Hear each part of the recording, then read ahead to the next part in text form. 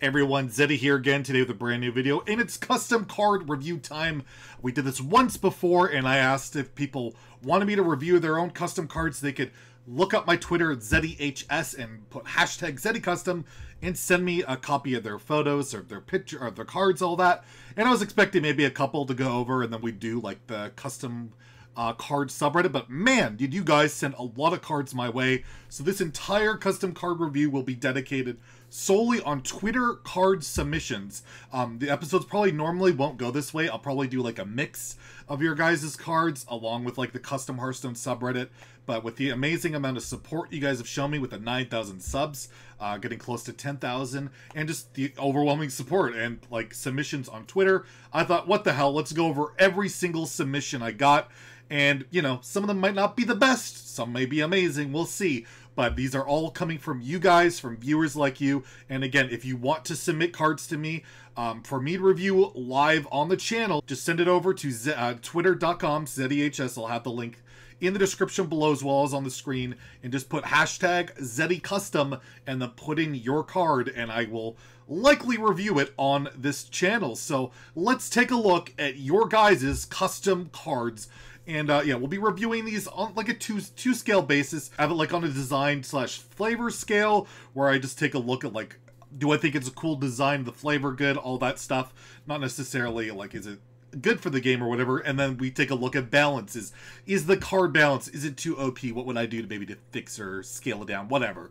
So let's take a look. And again, I'm still new to the custom card review thing, so any suggestions you guys have in the comments below about how to improve it, let me know. I'm more than happy to listen. So let's get going. Let's take a look at your guys' card. Let's start with Emperor Peter. He submitted a card called Plated Guardian. It's a druid minion. It's a 5-mana 5/5 beast, and whenever this attacks and kills a minion, gain 5 armor. So it's 5-mana 5/5. Overall, you know, not amazing stats, but the design and flavor feels druid to me. The attacking, killing, gaining armor, I like it. It's obviously kind of a play on using guardian animals. You would summon it, it would gain rush. Recently nerfed, so don't know how impactful that would be, but would you run this over like a teacher's pet, Sated Threshodon, or Twilight Runner? I don't know. The armor gain is relevant. Druid wants to stay alive. It would be interesting. It would be interesting to see how it plays out. And it's a beast and all that, so it's pretty cool.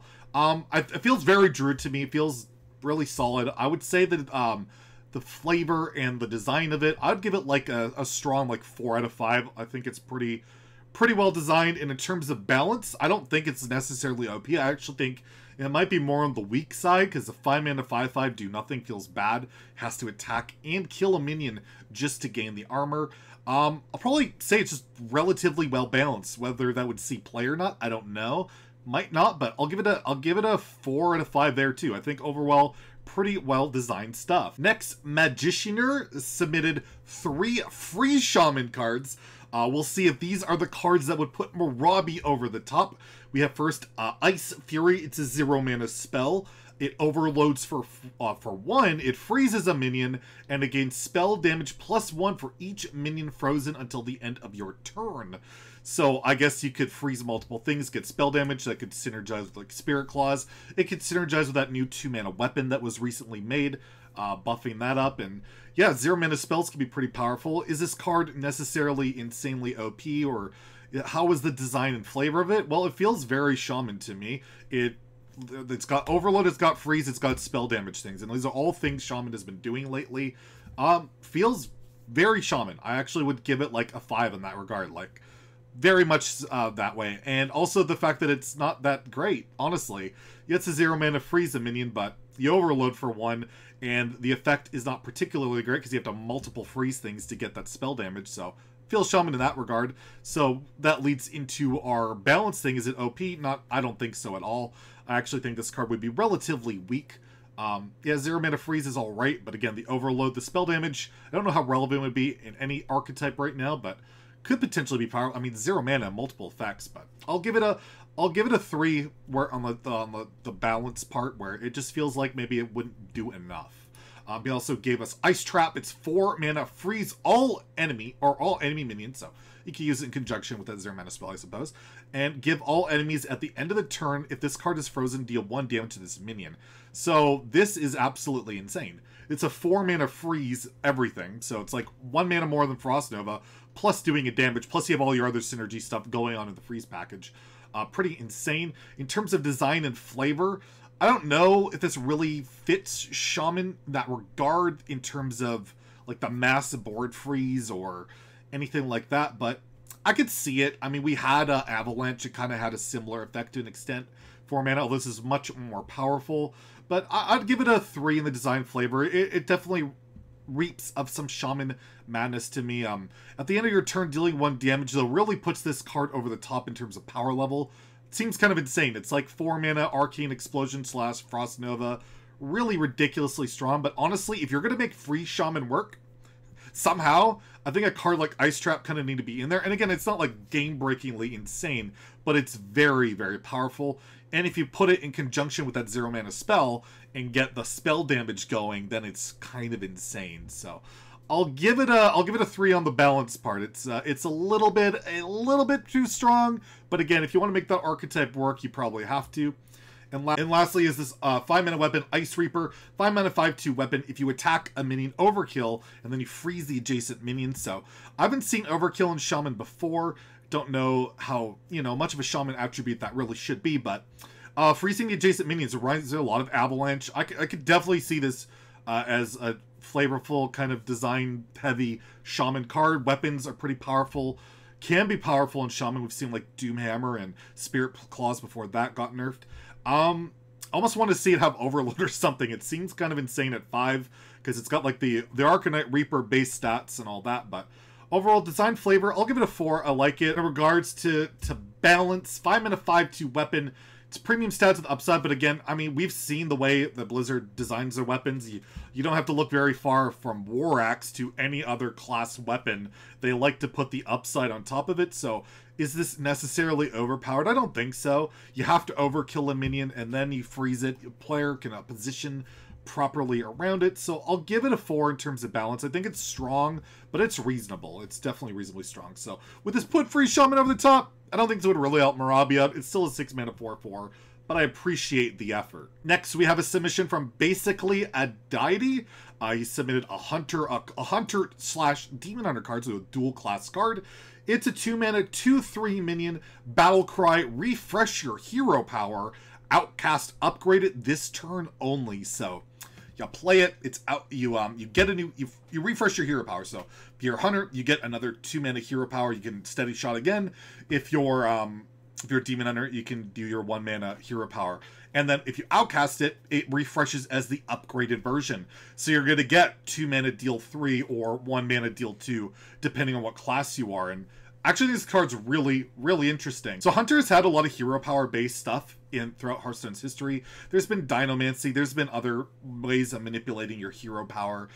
Demon Hunter not as much, but this does feel very Hunter, Demon Hunter to me. They both care about their hero power. They're two of the classes that like to use it a lot. Demon Hunter just because it's 1 mana, it's so flexible. Hunter because, well, it's their main way of killing their opponent. They've been classically aggressive, and I like what this does. It allows you to refresh your hero power, and then of course, the outcast synergy of upgrading it. So design flavor-wise, I really like this card. It just feels, this feels like a Hunter or Demon Hunter card to me. It just does. So I'm going to give it a 5 in that regard. In terms of balance, it's probably a little bit insanely OP. It's a 2-mana 2/3, and the effect is pretty insane just with the battle cry. Like, the battle cry is really good, and then the outcast is kind of ridiculous. So I would think you probably want to scale it back to be maybe like a 2-mana 2/2 or something like that. I don't think you want this to be premium statted, but again, we've seen so many cards premium statted, upside, all that lately. But I think this, because it has like a double dip of an insanity, it's probably a little bit too powerful, but I think it's cool. It'd be a very good card, would likely see play, and I don't think it's too ridiculous. So I'll give it a 4 out of 5 on the balance scale. But overall, I really like the card. I think it's really well done. Next, I have a card submitted by Roman. This one is out there. I'm going to put it out there. I don't even know how to really evaluate this one, but let's take a look. It's Treasure Togwoggle. It's a 4-mana 2/2. So absolutely terrible stats. In Battle Cry, your opponent can't interact with your hand and deck until your next turn. So what does that mean? Well, I'm trying to think of it as you can't put anything into their deck, so you couldn't shuffle a bomb. You couldn't, like, mind vision their hand. You couldn't, like, thought steal from their deck. basically everything from your hand and deck is uninteractable in some way. Can't dirty rat their stuff, all that kind of thing. How would you implement that Hearthstone? I don't think you can. I don't think the wording is quite specific enough for allow a player to really utilize it. It's a neutral legendary, so I don't know. Design flavor-wise, I appreciate the thought of it, because it is something we've never seen before, where you literally, you can't mess with my deck. Screw you. This is my deck. This is my hand. You can't touch it. But I don't know if that's really something you could implement in Hearthstone, but I like the thought. I like the thought. I'll give it a 3 on the design and flavor. And in terms of balance, I think this card is really bad. Like, it's a really, really bad tech card, because it's a 4-mana 2/2 that a lot of times won't do anything. Because, well, your opponent, they could just wait a turn to either rat or shuffle or bomb or whatever, and you're playing a 4-mana 2/2. So, balance-wise, I think it's like a 1. It's just way too weak. You can definitely slap some stats on this and feel okay. Like a 4-mana 4/4, even some 4/5. I think you could justify it, because the effect in itself is not particularly powerful outside of certain situations. So you want to bump it up to 4/5. I think you could definitely justify it. Next, we have a card submitted by Magnomine. He made this card apparently 2 years ago when Elementals were a thing. So we got a 5-mana 5/5 Mage Legendary Elemental named Murmur. And at the start of your game, if your deck only has even cost spells, then your Elementals have Echo. So this guy would have Echo, right? But it doesn't have an effect itself. So it's like a Baku or a Gen type card, but instead of even cost cards or odd cost cards, it's spells. So you could have like Primordial Glyph, Fireball, Polymorph, Blizzard, all these spells. And then for the rest of the game, your elementals have Echo. So you have like Water Elemental. Zephyrus would be probably completely broken with this. This was a Highlander deck. I think the Zephyrus could be pretty busted. But yeah, any elemental that could be very powerful, especially like when Jaina was a thing with lifesteal attached to your elementals, that would be particularly nuts. This is like a really hard card to evaluate in terms of balance, but in terms of design and flavor, I think it's really cool.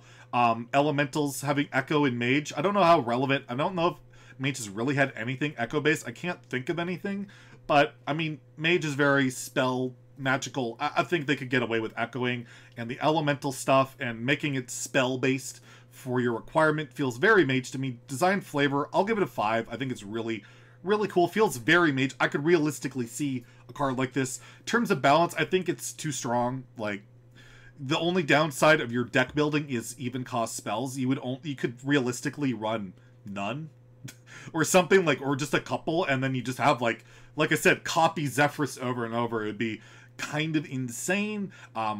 Repeating Water Elemental even is really strong. But yeah, overall, probably a little bit overpowered. Just like the Bakugan stuff. Just think about how insane they were for that upside. But I don't know if it's on that level.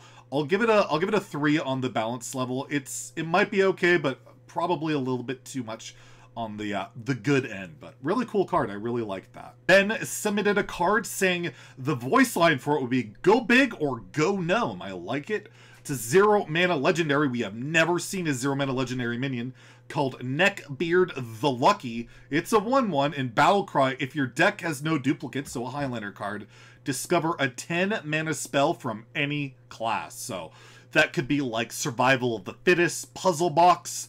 You got, what else is there? You got the 10-mana Shaman spell that gets taunts. In Wild, you have like Doom. There wouldn't be that many to pick from. So this guy would actually be pretty... You'd be able to select pretty well what you're going to get depending on what format you're playing. And how good is this? Probably not very good. You can't really utilize his effect until turn 10 when you can actually cast a spell. You're playing Rogue with Prep, or you're playing Druid, you have like Innervate or Lightning Bloom, you can cheat it out. But in the other classes, you're probably going to have to be too respectful and maybe get Box and Mage. You play it on turn 10 and then you box somebody. You can do some cool stuff. But it's a pretty cool Highlander card.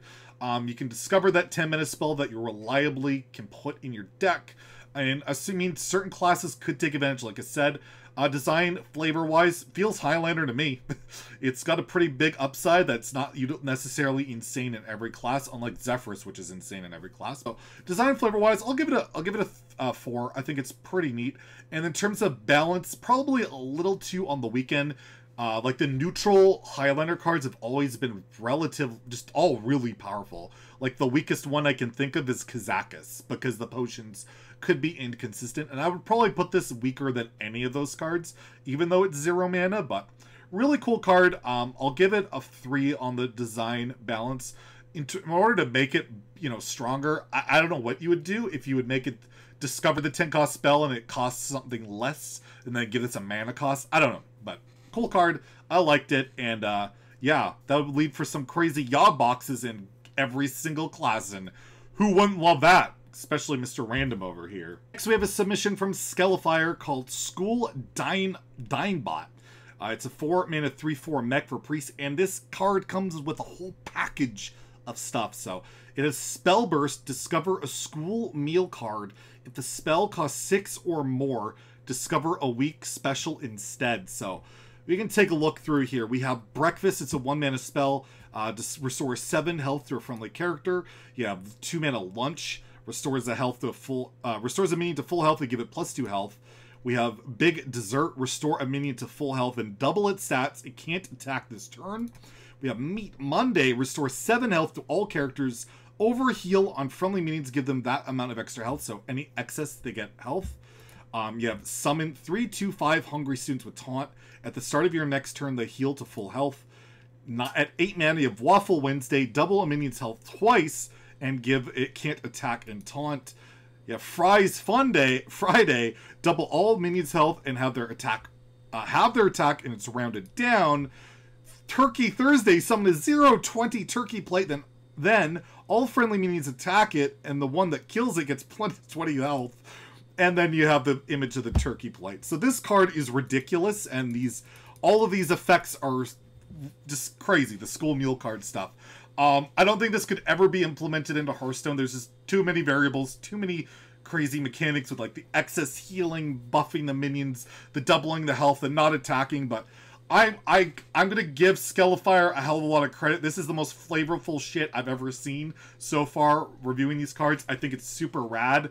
I'm just going to give it a 5 on design flavor. I think it's hilarious. Old Dinebot is an absolute treasure, and that turkey is hilarious. Design or balance-wise, it's probably like a 1 or a 2, because this thing's just ridiculous. Some of these spells are just way over the top great, like 0 mana 20 and then giving +20 health and restoring to full and all. I think they're probably a little too OP, but I think this card would look amazing golden and all that stuff, so I'll give it a 2 in terms of balance, but a 5 for design flavor. I think it's really cool. And just, I don't know, it's flavorful. It reminds me of Priest of the Feast, but like to the nth degree. Really cool stuff. Really cool. Next is a submission by Vintergat. It is a shaman card called Even the Odds. It's a 2-mana spell. Increase the cost of cards in both players' decks by 1. So yeah, you're basically de-ramping both of you, and that's interesting. It's a really interesting look at counterplay. I don't know so much that this fits into shaman and manipulating mana costs of stuff. It feels maybe more in line you would do it in a class that like the D-ramp, particularly like I think Demon Hunter's done a little bit of that with like mana burn and things like that. But it's a really cool, interesting concept. It could help maybe shaman not feel so bad when you're overload, but again, you're paying 2 mana to make your opponent go over 1 and you're going 1. I just can't see a world where this card would really work out. I don't see it really being particularly flavorful with Shaman, but it's a cool card, and again, I know Shaman does have mana manipulation on their own end with Overload, so I'll give it a 3 on the design flavor there. In terms of balance, this card is just, it's 2 mana to screw over both of you, and that's a 2 mana sink for you, and your opponent doesn't really have to do that. I think it's probably a card that would need to cost like 1 for it to really be realistic to try and screw with your opponent. It'd be really good in a meta, though, where people are running 10 mana cards, because then they would be rendered unplayable, making this card very powerful, but that just never happens, so. Balance-wise, I'll give it a 2. I just don't see it being strong enough to really see play. It just feels too underpowered, like, yeah, just increasing the costs of the cards in both players' decks by 1. Like, you're hurting yourself more than your opponent on average, because you're spending the 2 mana, so maybe you bump it down by a mana, something like that. But I think it's a really cool card. I just don't know where it fits into the shaman archetype or in terms of power, how well it could do. Next, we have 3 cards from Shin Getter. He submitted an 8-mana Paladin spell, legendary spell. Destroy your highest attack and highest health minions to silence and destroy all minions, enemy minions. So if you have 2 minions on board, it's a board clear. I'm not sure how this would work. I would imagine it would only work if you have 2 minions on board, because otherwise it's an unconditional situation like removal, AoE. That'll probably be a little too good, but I mean, in terms of like, you think about it in regards to like a Twisting Nether, that would be fair, but this can be better than Twisting Nether, right? So looking at it like design flavor wise, does it make much sense in Paladin with the whole sacrificing of minions? This feels more, maybe it'd be more in line with like a Warlock type of deck, maybe Priest. They've had more of the self-sacrificing stuff, but I could see it a little bit in Paladin.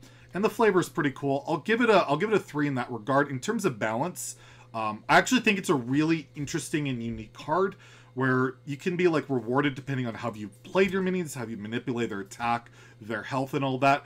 Maybe you have like a really high attack minion, you have a really low health minion, and then everything else is like really wedged in between, and you get to clear all the enemy minions, silence it so they don't get the death rattle effects, and you swoop in and go for that kill. So it's a really interesting, I think a well thought out card. It's pretty cool. Is it probably too strong? Likely, if you only have 2 minions, is a full clear, but not necessarily.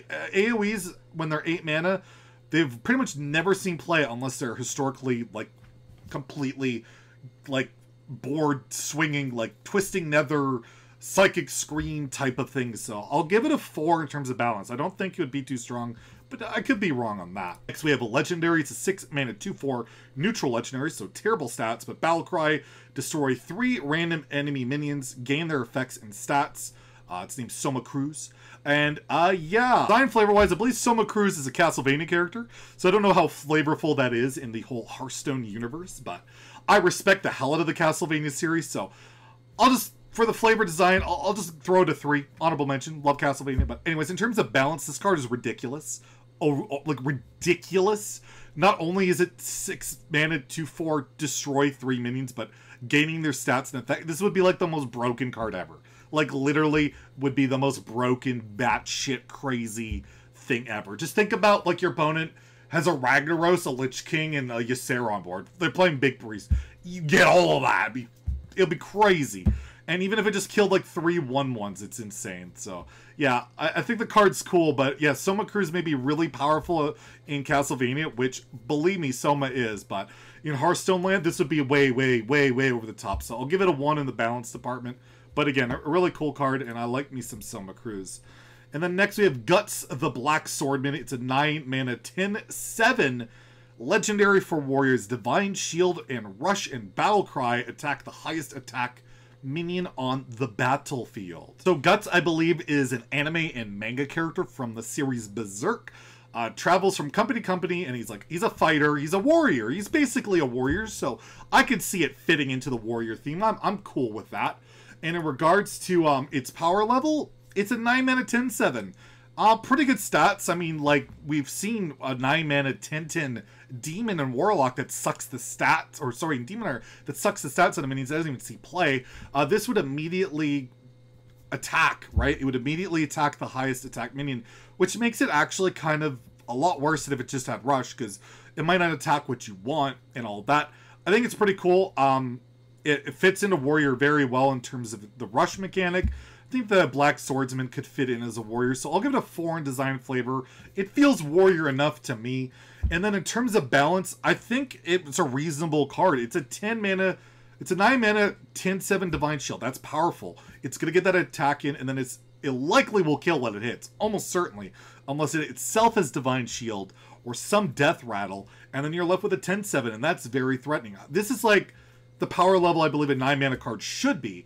It should be strong, it should be impactful, it should do something immediately when you play it, and it should provide a threat when you leave it. We don't have enough cards in the game that are high mana that do a lot of stuff, and even when they do, they're typically not playable. Would this be the card that makes a 9 mana card playable? Don't think so. It's probably not at the level of like the Deathwing, right? But it's pretty strong. I like it. I'll give it a 4 in terms of balance. I think it could see play, and I do think it's not overly overpowered. Like the prior card was a little overpowered. So we have a submission from Doki Rider. It's a 5 mana 4/2 weapon for Hunter. It's called Snake Whip. Battle Cry, set durability to 2. This weapon is also a beast. I'm not entirely sure what he's going for with the set durability to 2 as the weapon has 2 durability. I'm not entirely sure. I might be lost on this one. But we'll disregard that. We'll go with the weapon is a beast aspect of the card. So I imagine he wants to activate beast cards with this. And I think that's pretty cool. Like the weapon itself, you see it's like a whip. It's got like, it looks like a snake itself. It's effectively the beast is a weapon, and you're like attaching it to your arm. As Rexar's got snakes protruding out of his arm as a weapon, and I think that's pretty flavorful, pretty cool. I'll give it a 4 to 5 in design flavor. In terms of design or in terms of balance, I mean, 5 mana 4/2 weapons, not fantastic. That's like you're paying 1 more mana for the tribe on it. The weapon is also beast, so it lets your kill commands go. It can let other beast synergistic cards work, and that's pretty cool. Does it really compensate for the downside of the cost of this weapon? I don't think so. I don't think there's enough stuff to really make it thrive. So in terms of balance, I'll probably give it a 3. It's not bad, not great, but you know, I probably at least make it like a 5/2. Like you can go that line. I think it's perfectly reasonable. Unless I'm missing something on the battle cry, you might have to explain it to me if you're watching this. But anyways, that is all of the user submitted cards. I hope you guys. It was a long review. I probably won't do it this long next time, but I wanted to show my love and respect for everyone that submitted a card.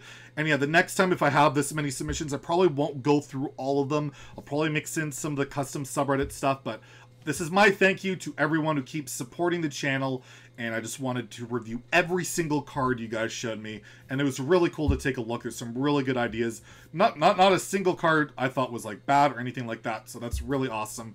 Some really cool imagination out there. And yeah, if you liked the video, please like and subscribe. Have a great day. Stay salty, my friends.